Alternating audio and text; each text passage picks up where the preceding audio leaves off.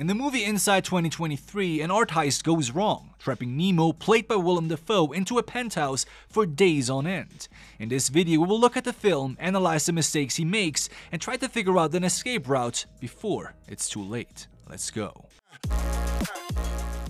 We open in the middle of a high-stake art heist. Nemo is currently breaking into a secure penthouse apartment of a rich art collector. Everything goes according to plan and he gets inside from the terrace. With the help of his partners, he deactivates the alarm system and has 7 minutes to finish the job. He rushes through the incredibly huge apartment, bags the paintings he was going for, but can't find the main piece he was trying to get his hands on. After looking into different parts of the home, including this massive museum-esque video installation, he gives up and proceeds to get out of there again as fast as possible. But things don't go as planned. The moment he steps in front of the door, he notifies his partner, who is hacked into the system, to give him the activation code for the door. But unfortunately, the system malfunctions, causing the whole place to shut down, locking him inside. He tries to short-circuit the system, but ends up making things worse. He rushes over to the terrace door from which he entered and finds it shut tight as well.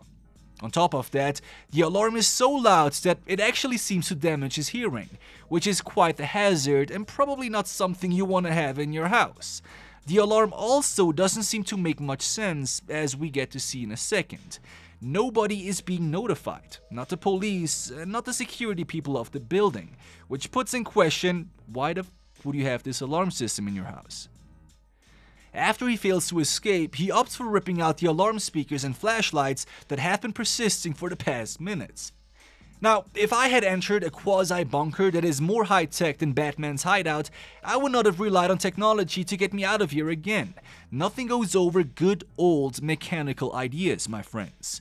The moment I had cracked open the terrace door, I would have pushed one of those massive pieces of furniture in between the door and the frame and ensured my way out. In fact, entering any place with the door locking behind you without having the actual key to open it again is a risk not worth taking. Whether we talk about a freezer, a giant oven, or this luxury penthouse here. Nemo starts with chipping away at the wooden main entrance door, hoping to get through. He chips until he realizes that there is a massive metal door on the other side. On top of that, the electronic system is not just faulty, but also seems to regulate the heat wrongly too.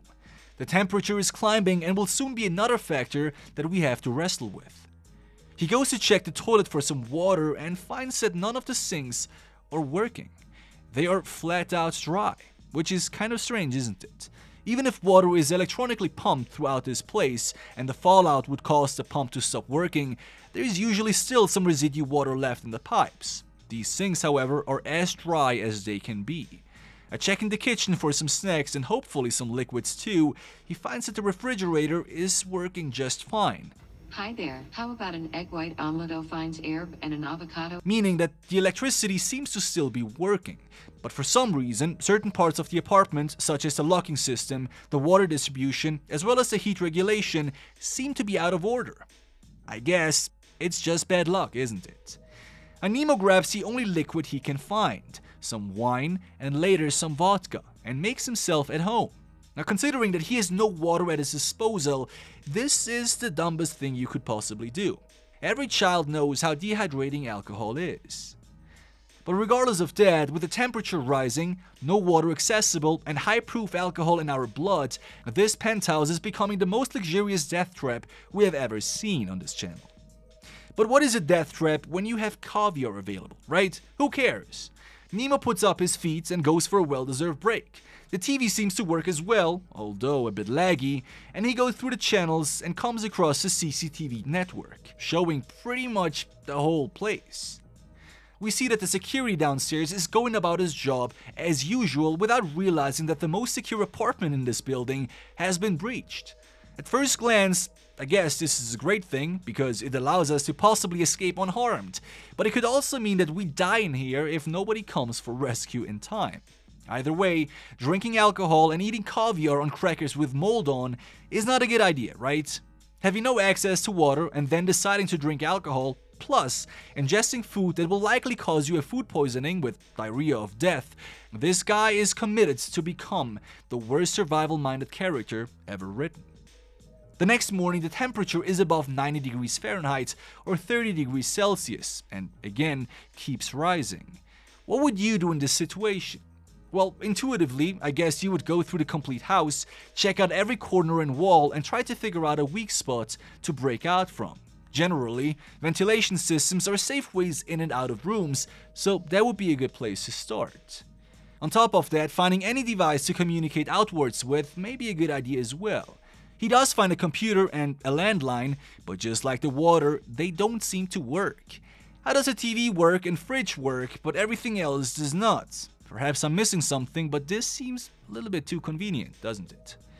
Anyway, Nemo proceeds to take a leak and commits yet another mistake. You see, water inside toilets is usually clean. There are definitely some germs in it, because duh, it's a toilet, but if there is no other source available, it's probably worth scooping out what's left before spoiling it with your own fluids. As the hours and later even days pass, it becomes obvious that Nemo can't find a way out. His top priority has shifted from escaping to surviving. Now, he tries to drink the water off the fish tank and even the ice residues from the refrigerator. As far as I'm concerned, he can lick the interior of the fridge as much as he wants. I don't think it'll be enough to cover the recommended daily water intake though. But using the refrigerator is actually not too bad of an idea. With the right technique, you can actually increase condensation and therefore produce pretty significant water supplies using the fridge. We can lower the temperature of the refrigerator as much as possible and stuff it with as many items as we can. Ideally food items, as food is less likely to be contaminated and thus will produce safe-to-drink condensed water. We can put in as many clean containers as possible too, to gather the condensed water and put as much moisturing-absorbing material in them, like cotton balls, gauze strips, and towels. Basically anything that isn't toxic. You see, a fridge under certain circumstances can produce up to a pint of water a day, which is kind of crazy. Our character though opts for a completely different strategy. He looks up to the ceiling and figures that this abstract lighting system may be his way out. Why he would think that, I don't know, but better to have a plan than no plan, I guess. He starts building a makeshift pyramid ladder using pretty much anything he can find. But the way up there seems steep, so steep that he postpones his creation to tomorrow. At this point, the temperature has also climbed to over 90 degrees Fahrenheit or 35 degrees respectively. But with the help of a massive bronze statue, he's able to break into the pantry, securing at least some canned food, and suddenly, here's water flowing. He rushes out and finds that the botanical corner is being flooded with a sprinkler system. He tries the water and bingo, it's drinkable.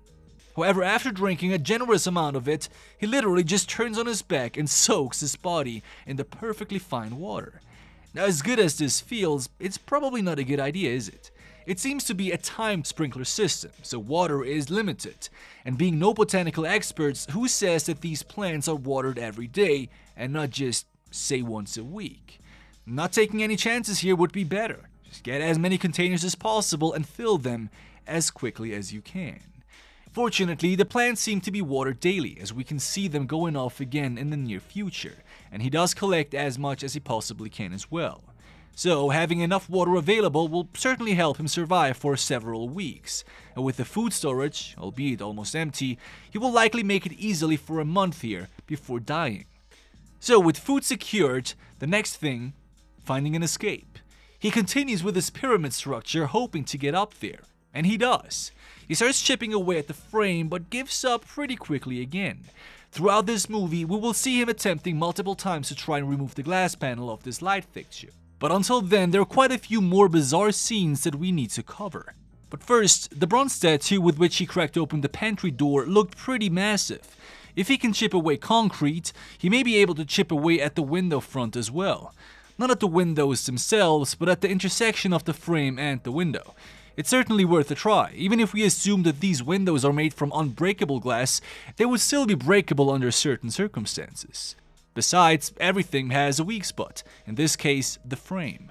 However, looking at the window front from this perspective, it may seem a little hopeless. What do you think? Let me know what you would do if you were stuck in here. Now, as the days pass, Nemo faces the mental challenges of increasing isolation.